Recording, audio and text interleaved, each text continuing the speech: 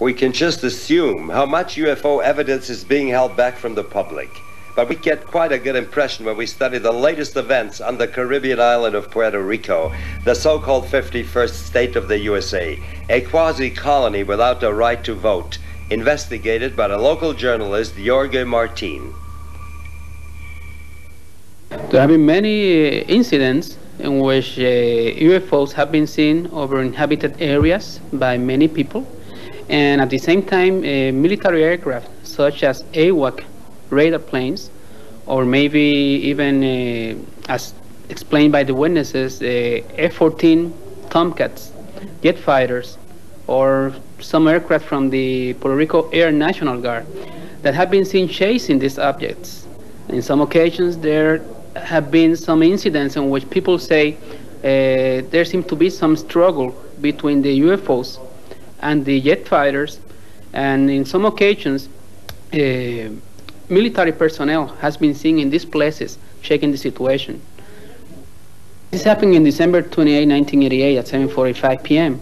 The people of the area of Cabo Rojo and Lajas, two towns to the southwest of the island, that night saw a very huge ball of blue light, as we see here in the drawing, that was flying over the Sierra Bermeja Mountains, a small ridge there where many of these incidents have been happening in Puerto Rico.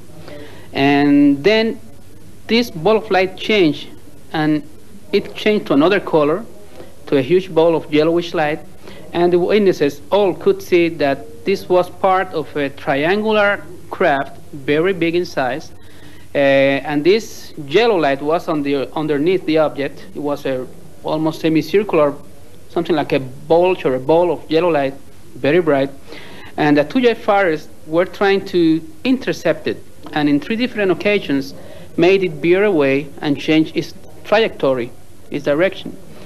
In the third occasion, the object stopped in midair. One of the jet fighters seemed to,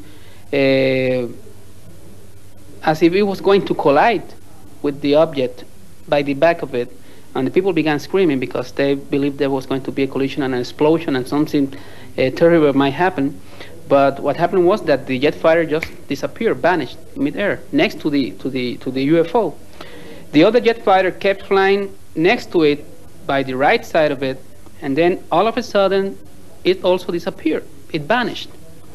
The UFO then came back again, turned around, flew over an area known there as the Saman Lake. It's a small pond surrounded by many palm trees. And over these palm trees, I would say at about an altitude of 100 feet from the palm trees, it divided itself, this huge triangular object, into 2 different objects. It split with a luminous explosion, a soundless explosion, a very bright light. And both parts of the craft, one flew very fast to the north and one flew very fast to the east and disappeared. There were other witnesses that say that there was a surjet fighter that was checking on the situation from a distance. But when that pilot of that surjet fighter saw what happened, apparently he tried to flee the area, and 3 small balls of red light came out from the UFO and began chasing it, and they disappeared to the north. They don't know what happened to this surjet fighter. How many witnesses followed this event? Up to now, more than 100 witnesses. What are your conclusions? Well, this incident did occur. It's a very important one. When you have more than 100 witnesses that describe the same scene to you, they make the same drawings to you, what they saw. All the details fit with all the descriptions. And we have other information due to the investigation we made. For example, that this jet craft must have been from the Navy of the United States, because that day the Puerto Rico Air National Guard had no airplanes or any air practices in the area. And Roosevelt Road Naval Station in Ceiba, a principal base in the Caribbean from the US, did have some air practices that night and personnel in the area, even though they denied it. But the FAA, Federal Aviation Administration in San Juan, confirmed to us that there were practices from Roosevelt Road Naval Station there. A similar triangle-shaped UFO was observed and filmed by hundreds of witnesses in March 1990 over Belgium. Two F-16 fighter jets tried to intercept the UFO. The pilots reported that the object increased speed in just 3 seconds from 200 to 850 miles per hour. Mr. Martin, are there any official statements regarding the incidents in Puerto Rico? As a matter of fact, due to the situation happening in the southwest of Puerto Rico, it's all around the island, but in the southwest it's more obvious, more visible because of the many incidents that are happening there constantly. And it's a heavily populated area. The police and the civil defense and the authorities began a very intensive disinformation program trying to ridicule and to make everything seem as a lie, as fabrication by those people who were informing all of this. But fortunately, after they began doing this, especially the Civil Defense Agency in Puerto Rico, a source of ours gave us this letter that was sent secretly by the State Director of the Civil Defense Agency of Puerto Rico, Colonel Jose M. Enoya, in which he states clearly that the situation is real, that they are keeping an eye on the situation and investigating everything, just to be sure that what is happening and these sightings and this incident with UFOs and USOs, unknown submerged objects also, because they come out from the sea and into the sea. Many people have seen this happen there. Is not a threat to the security of the people of Puerto Rico on the Puerto Rican territory. As you know, something that doesn't exist can be a threat to anyone. There's also another thing. He says here that several agencies of Puerto Rico are involved in the investigation secretly, the military, the Radio Observatory of Arecibo, and they have always denied for many years that they had anything to do whatever with the UFO situation, and it's stated here by him that they do have something to do and they are checking on the situation. And Mr. Noya, these words written by him are very important because he's the liaison between the Puerto Rico National Guard Army and the Defense Intelligence Agency. He's their man in Puerto Rico. Yes, and the Defense Intelligence Agency is like the CIA in the military. So he knows what he's talking about.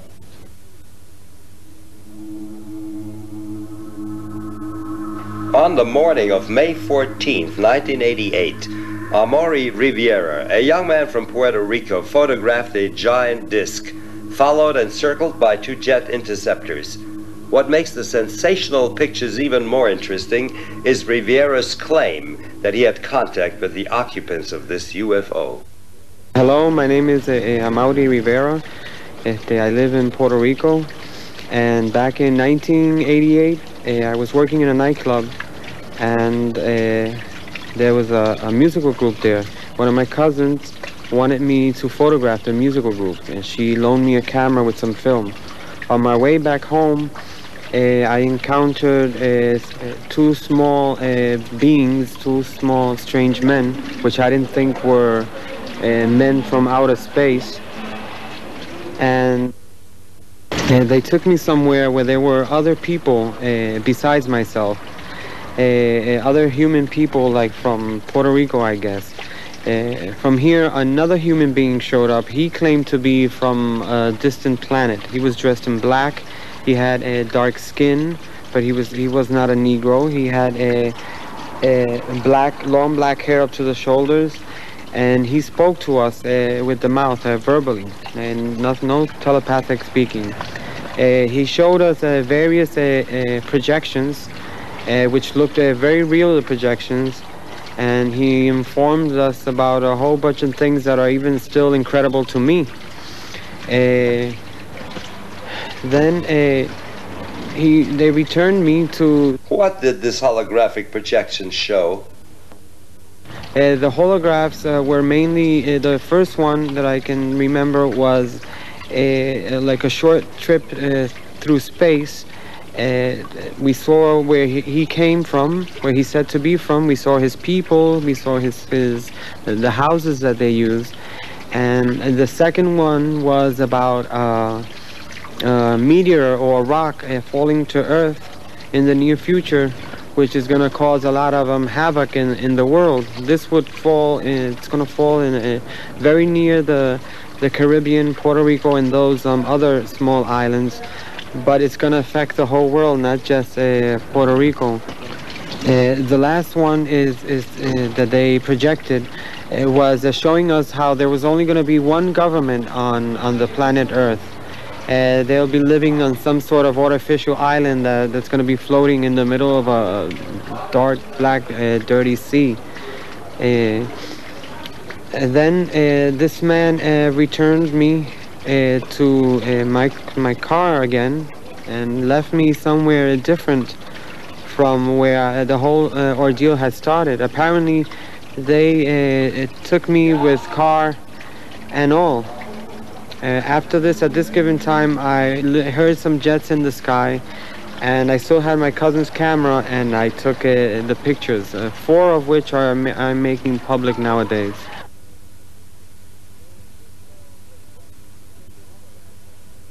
So the jets followed the UFO? Yes, it was. They seemed to be surveilling it. I only got to capture just one of the jets in the photograph, but there were 3 of them. Or maybe I got in one of the photos one, and in the second or third I got one of the other ones, because they would go around it very far away, and while this one was closer, and turn, very far. And by the time this one was coming back, another one was turning over there. There was always one or the other close to the object, to the UFO. Jorge Martin has carefully investigated this case.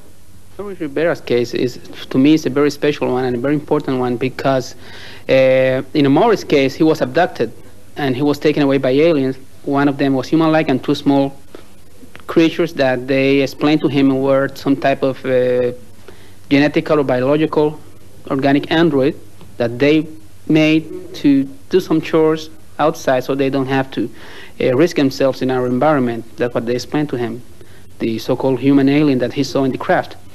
And it's important also because of the evidences that he has on the case, because when he was released, he had a camera with him, and he was able to take pictures of the object that apparently had abducted him, the craft, flying saucer type, and also some jet fighters from the United States, excuse me, F-14 again. In most of these cases in the island, F-14s are involved with these situations of chasing and harassment and checking on these objects when they are seen in the different areas of the island. And he was able to get them in those pictures together. So this clearly, when you see those photographs, it's obvious that the government has been lying for many years, because there's the UFO there, and there's also the jet fighters dealing with the situation, which they denied for more than 40 years. It's there. Were you able to locate any other witnesses? That's what I was going to explain at this moment, Michael. The Amaury's case is also very important, because I have several people who apparently had been contacted by the same alien that abducted Amaury and the small ones that were with him in a separate fashion. They have nothing to do with Amaury's incident. This human-like alien, is contacting people all around the area of the southwest of Puerto Rico. I have people from the town of Yauco who seem to have been contacted by this man. I have this fisherman, Andres Maldonado, who I got in contact with Amaury, because he told me several things Amaury had told no one before. Only I knew them, about the name of the alien and all the details that he was using to check on the people who really may have been in contact with the same being the night he was abducted, because there were about 14 other people there in the craft that night. And when Maldonado told me all this information that he couldn't know because he was not involved with Amaury's case, I got them together. And at this moment I have about 3 different people who seem to have been in contact with the same alien. So they are doing something, and they are getting in contact with more and more people and preparing people for something. And this is very important, because all this corroborates Amaury's incident also. Other witnesses contacted Amaury himself. So far, between 1988 and 1992, I've been able to localize 7 of these people. Because I've gone on different TV shows and different articles, and I've always been asking if anybody remembers anything similar happening to them, and that year, during that time, Mother's Day, to please get in touch with me. And I have gotten in touch with hundreds of people, but out of the hundreds, 7 definitely were there with me. I still have 7 to go. Maybe I'll never find them. Maybe they'll see this. You investigated the Rivera case, Colonel Stevens. What was your impression? Well, of course, Jorge Martin took me to meet Jorge Rivera, Amaury Rivera, shortly after I got there with the Mexican team to study some phenomena in Puerto Rico. And when I first met Amaury, he was very reluctant to describe his case because it still frightened him to think about it. And it took some time before we could develop enough confidence where he was comfortable talking to us about the case. But he would still tremble when he thought about it. He would turn pale. He'd become weak. He was frightened. But he has now reviewed the details and the points in sufficient length and depth that he can face the experience without the trauma, which he has learned to do. And today, or yesterday, we saw for the first time that he is able to manage his emotions well enough to describe that contact in considerable detail. You carefully analyzed the Rivera photographs. We took the pictures, yes. We took the pictures taken by Amaury Rivera to a NASA consultant facility in Scottsdale, where we put them through a computer analysis using latest state-of-the-art equipment. And we found that both the disc-shaped craft seen in the photographs and the aircraft are considerable distance from the camera, between 3 and 5 miles. We discovered that the jet fighter was moving and that the disc-shaped craft was moving relatively slow or not moving at all. We discovered that the ambient light conditions were correct in all respects. We were able to eliminate montages, paste-ups, reflections, models, all kinds of forms of technical manipulation of photographs, and we had to conclude that the pictures were real and that they were exactly as described by the witness when he took the photographs. Actually, Amaury Rivera was intimidated and pressured by government agents to hand over his pictures. Well, a short time after the incident, 3 men showed up at my home in Puerto Rico, and one of them stood in their car downstairs, and they claimed to be from CIA, and they handed me 2 pieces of paper, which I was so nervous I couldn't really read, but I remember seeing the letter CIA, which is the intelligence agency from the United States, and they said that it would be easier and better for me if I handed them the photographs and the negatives, but they did not say, you know, what photographs or what negatives. They didn't specify, and I just told them that I did not know what they were talking about. And they said it would be easier because we have an order to register your house, to look through your house. And I said, well, go ahead, be my guest and look. And they looked, but they couldn't find them because I had hid them very well. Amaury's case was not an individual case. Well, the results are in the sense that this really is happening. There's a pattern that fits in all these cases. Most of the persons involved are women. I would say that 5 to 1, women advantage men, if we can call this an advantage, in being abducted by aliens. Most of the abductions are made by the so-called small, big-headed gray creatures, or reticulians, or whatever they are being called at this moment. And the pattern also fits with the cases in the United States and other places in the sense that they seem to be doing something with genetics. They're very interested in our genetics, in the reproductive system. There's an angle in all of this that has also to do something with spiritual development of man.